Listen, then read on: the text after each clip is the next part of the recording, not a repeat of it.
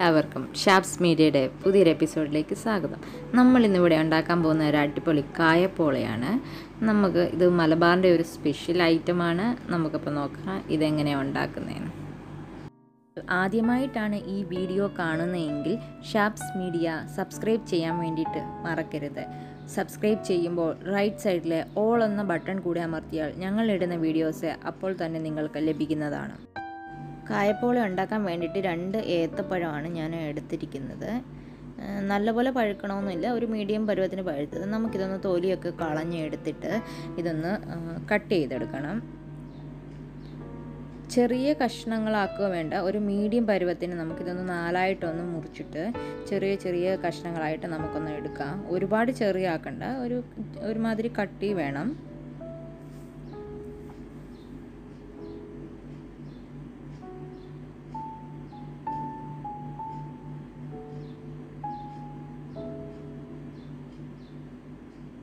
ഇപ്പം ഞാനിതെല്ലാം ഒന്ന് കട്ട് ചെയ്തെടുത്തിട്ടുണ്ട്. ഇനി ഇതിലേക്ക് നമുക്ക് വേണ്ട സാധനങ്ങൾ എന്ന് പറഞ്ഞാൽ 4 മുട്ടയാണ്. ഫ്രിഡ്ജിൽ വെച്ച മുട്ടയാണെങ്കിൽ അതൊന്ന് വെളിയിൽ വെക്കണം. അതിന് ശേഷം ഞാൻ ഒരു 1/4 കപ്പ് പഞ്ചസാര എടുത്തിട്ടുണ്ട്. കശുവണ്ടിപ്പരിപ്പ്, മുന്തിരിങ്ങ, ഉണങ്ങിയ മുന്തിരിങ്ങ, ഏലക്ക എന്നിവ കൂടി എടുത്തിട്ടുണ്ട്. കശുവണ്ടിപ്പരിപ്പും മുന്തിരിയും നമുക്ക് ഓപ്ഷനിലാണ്, വേണമെങ്കിൽ മാത്രം ഇട്ടാൽ മതി. പിന്നെ ഏലക്ക നമ്മുടെ ഈ മുട്ടയുടെ മണമൊക്കെ ഒന്ന് ഇല്ലാതാകാൻ വേണ്ടിയിട്ടാണ്. ഇനി അത് കഴിഞ്ഞ ശേഷം ഞാൻ കുറച്ച് പാലെടുത്തിട്ടുണ്ട്. അതും ഒരു 1/4 കപ്പാണ് നമ്മൾ എടുത്തിരിക്കുന്നത്.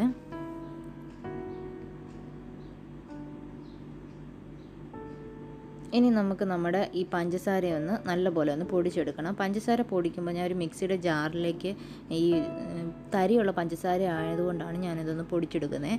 അപ്പോൾ നമ്മുടെ ഈ ഏലക്ക കൂടി ഒന്ന് ഇട്ട് പൊടിച്ചെടുക്കുകയാണെങ്കിൽ നല്ലപോലെ ഒന്ന് പൊടിയായി കിട്ടും.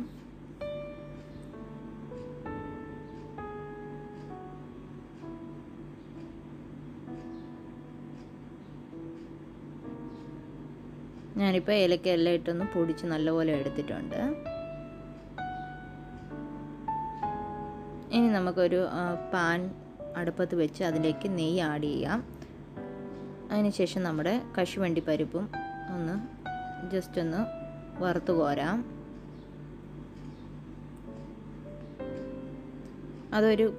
ഒരു മാതിരി ആകുമ്പോഴേക്കും നമുക്ക് നമ്മുടെ ഉണങ്ങിയ മുന്തിരി കൂടെ ഒന്ന് ഇട്ട് കൊടുത്തിട്ട് നല്ലപോലെ ഒന്ന് വറുത്ത് കോരാം. ഞാൻ അതൊരു വറുത്ത് കോരിയിട്ടുണ്ട്. അതിനുശേഷം നമ്മുടെ അരിഞ്ഞു വെച്ചിരിക്കുന്ന നമ്മുടെ ഏത്തക്കയാണ്, അത് നമുക്കൊന്ന് വാട്ടിയെടുക്കണം.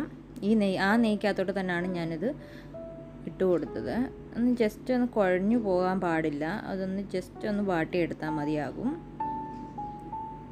ഇനി നമുക്കൊരു പാത്രം എടുത്തിട്ട് അതിലേക്ക് ഈ നമ്മൾ എടുത്ത് വെച്ചിരിക്കുന്ന മുട്ടയൊന്ന് നമുക്ക് പൊട്ടിച്ചൊഴിക്കാം. മുട്ട എടുക്കുമ്പോൾ ശ്രദ്ധിക്കേണ്ടത് ഫ്രിഡ്ജിൽ നിന്ന് നമ്മൾ ഡയറക്റ്റായിട്ട് എടുത്ത് ഉപയോഗിക്കാൻ പാടില്ല. എപ്പോഴും ഒരു 20 മിനിറ്റെങ്കിലും പുറത്ത് വെച്ചതിന് ശേഷം മാത്രമേ നമ്മൾ എടുക്കാൻ പാടുള്ളൂ. ഇനി നമുക്കിതൊന്ന് നല്ലപോലെ ഒന്ന് അടിച്ചെടുക്കണം. ഒരുപാട് നേരമൊന്നും അടിച്ചെടുക്കണ്ട, ഇതൊന്ന് ജസ്റ്റ് ഒന്ന് മിക്സായി വന്നാൽ മതിയാകും. ഇനി നമുക്ക് ഇതിലേക്ക് നമ്മൾ പൊടിച്ച് വെച്ചിരിക്കുന്ന നമ്മുടെ പഞ്ചസാരയും ഏലക്കയും കൂടെ ഉള്ള പൊടി നമുക്ക് ചേർത്ത് കൊടുക്കാം. ഇത് നമുക്കൊന്ന് ഇളക്കിയെടുക്കാം. ഇനി നമ്മുടെ പാലാണ് ചേർക്കുന്നത്. പാല് നമുക്ക് ഒരു 1/4 കപ്പ് ചേർത്താൽ മതിയാകും. അതിനുശേഷം മധുരം ഒന്ന് ബാലൻസ് ചെയ്യാൻ വേണ്ടിയിട്ട് ഉപ്പ് ചേർത്തിട്ടുണ്ട്. ഇനി നമ്മൾ ചെയ്ത് വെച്ചിരിക്കുന്ന നമ്മുടെ വാട്ടിയെടുത്തിരിക്കുന്ന ഏത്തക്കായ കുറേശ്ശെ നമുക്കിതിലേക്ക് ഇട്ട് കൊടുക്കാം. എന്നിട്ട് നല്ലപോലെ ഒന്ന് ഇളക്കിയെടുക്കാം.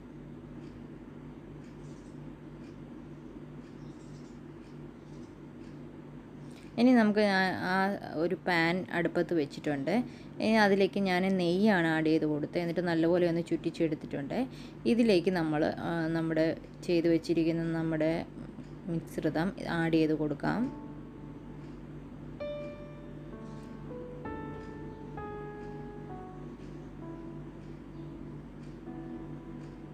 ഇനി ഇതിലേക്ക് നമ്മുടെ മുന്തിരിങ്ങ, കശുവണ്ടിപ്പരിപ്പ് എന്നിവ വറുത്ത് കോരി വെച്ചിരിക്കുന്നതെന്ന് ആഡ് ചെയ്ത് കൊടുക്കാം.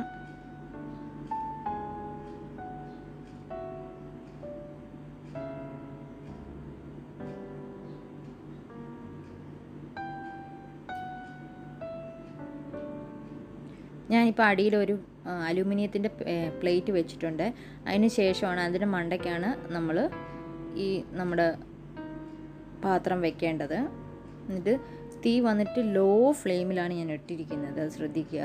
അതിനുശേഷം ഒരു അടപ്പ് വെച്ച് അടച്ചിട്ടുണ്ട്. എന്നിട്ട് അതിൻ്റെ ആ ഇത് ടിഷ്യൂ പേപ്പർ വെച്ച് ഞാനൊന്ന് അടച്ചു വെച്ചിട്ടുണ്ട്, അതിൻ്റെ ഹോള്.